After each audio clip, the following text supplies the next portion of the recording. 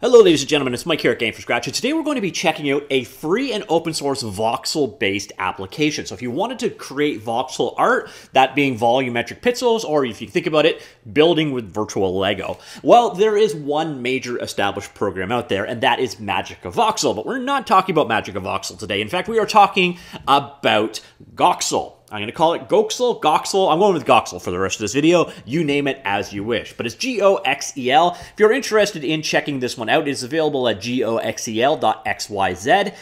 Pretty straightforward. And one of the big things that it has going for it, other than being, of course, free and open source, is the platforms it's on. It is available for Windows, it is available for Mac, it's available for Linux, but it's also on iOS and Android. So if you want to do voxel development on the go, this is the best choice that's out there, at least as far as I know. There's also a live version directly in the browser, so if you want to just go ahead and check this out, head on over to Goxel, whichever, and then click web version here, and you can check it out there. It is, as I mentioned earlier on, an open source project. It's under the GPL v3 license. They do pretty consistent releases. So the last one was back in August of last year. It's actively under development. The last commit was 12 days ago, so definitely some movement going on there as well. I think this is mostly the work of one man in terms of code. It's a mix of C and C++. And by the way, in this example, you're going to see some models in action. I am using these ones. It enables you to bring in other file format versions. I brought in the Vox versions of Mini Mike's Metro Minis. So if you want, you can check this repository out. It's available up on GitHub. And without further ado, let us go check out Goxel or Goxel or Goxels. Here you can see it in action. You've got this kind of plane to work on, and you're painting in individual cubes. So here you can see painting them like so. Come on over here. We've got the tools that are available. You got a number of pretty nice tools. You can actually paint in shapes if you wish. You got a couple different shapes. So if you want to paint cylinders, you can paint cylindrical shapes like so. You also have the ability to do things like extrude. So if we have a shape we like, we can go ahead and pull it out. We can do that in different axes as well. I actually find that this program is probably a bit more streamlined than Magic of Voxel. You can also turn this grid off if you wish. You've also got the ability to create planes within the scene. So let me just shape the plane so like so, and then we can start actually drawing directly on that plane as well. So if you look here in space, you're going to see we are drawing along that plane. You do have the ability to come in here. You can change the palette, so you can have a fixed color palette. You've got a number of palettes defined if you want to work from them. I do believe you can create your own palettes as well. This is obviously the color of the individual voxels that you are going to paint. You can recolor existing voxels as well. We go back up to the tools. You've got nice tools here for, say, selection, box selection, and so on. You can draw in a line.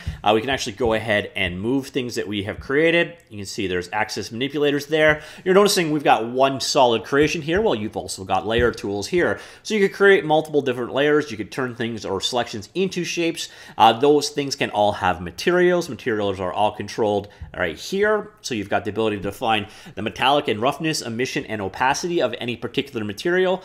So we could create a new material here. We could give it metallicness, roughness, and so on, and then apply it to said object. So here, for example, we can switch this one to material 2, and you immediately see the results in action there. You also have control over the lighting in your scene. Now, what I'm going to do is switch over to a scene that actually looks good.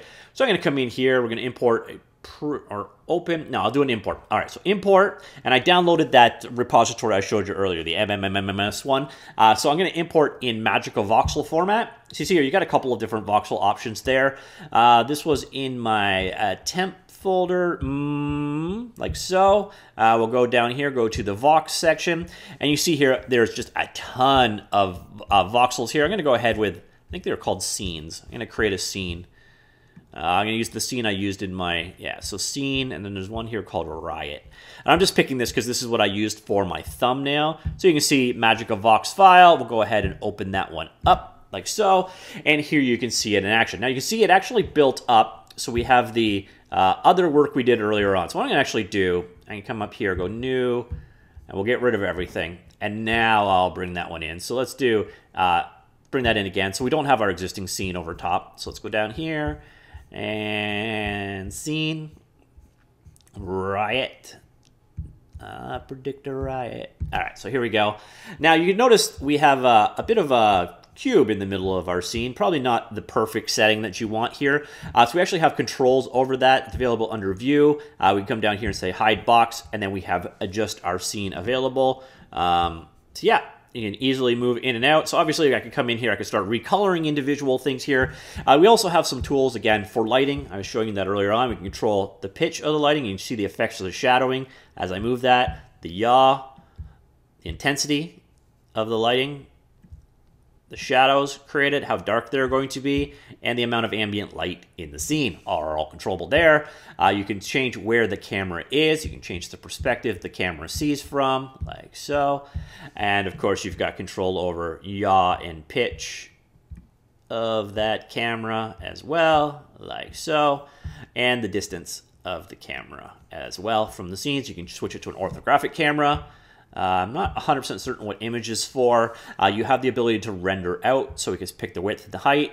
We can set up how to render the sky, the floor, the lighting in the scene, and we could go ahead and render out there to a rendered image, or we can export it out to a variety of different formats. In terms of the formats that are supported, we see here we've got things like PNG slices, voxels, object, polygon, text format, PNG, magic of voxel, and so on. Let's say we wanted to move this into a game. We're going to use this in a game engine. We wanted to use this in Blender, something to that effect. Go ahead and export that out as a GLTF, and we'll go ahead and say, okay, export, and we will call this my scene.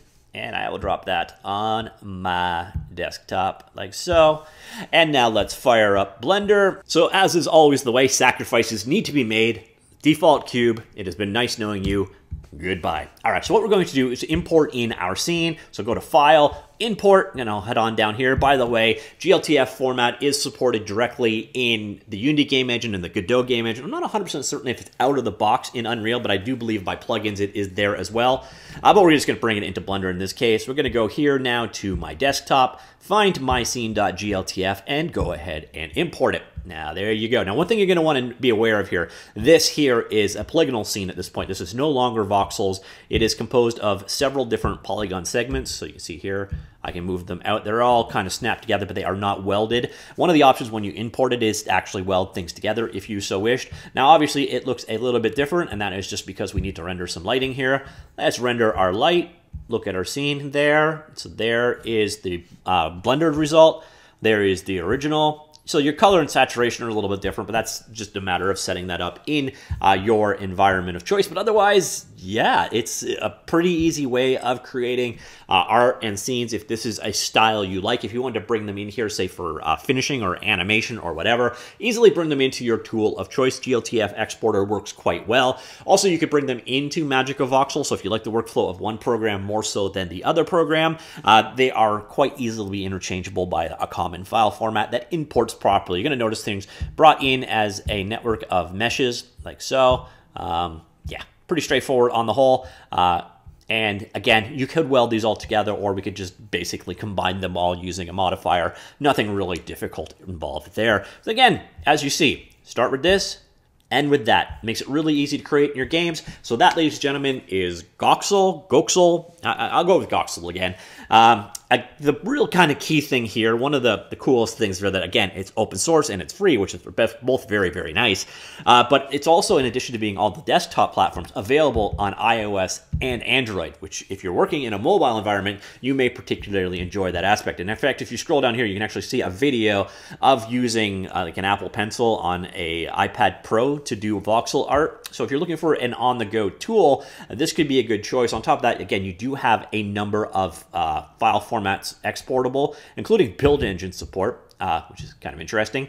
An on-number platform, unlimited scene size. So again, if you are looking to create a voxel-based video game, Goxel could be a good tool to add to your toolbox. And one last neat thing, if you just want to check this out, but you don't want to download anything or anything like that, just come on in here, click web version right here, and you're going to see it's the exact same tool running in your browser. So if you want to start creating voxels here, you can do so directly on the web. So not only do you have desktop platforms, iOS and Android, you also have a web version available right here. So ladies and gentlemen, that is Goxel. If you want to grab it for yourself, it's available at goxel.xyz. As I mentioned earlier on, this is also a free and open source package. The code is out there. It's under the GPL license, so that means you're not going to spin this off and not contribute code to an ongoing project. There are definitely limitations to GPL, but if you're not touching the source code at all, they don't affect you in the slightest.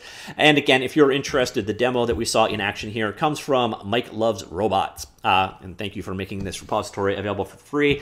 Those are also available, in FBX. Come on, back we go. Back we go.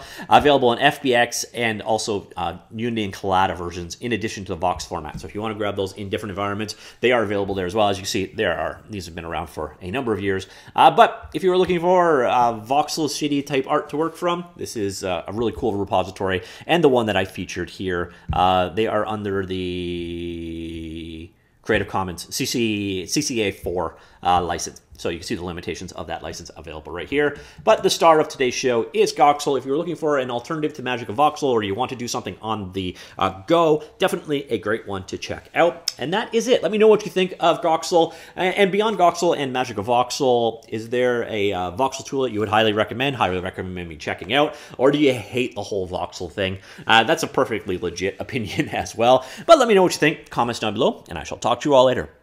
Goodbye.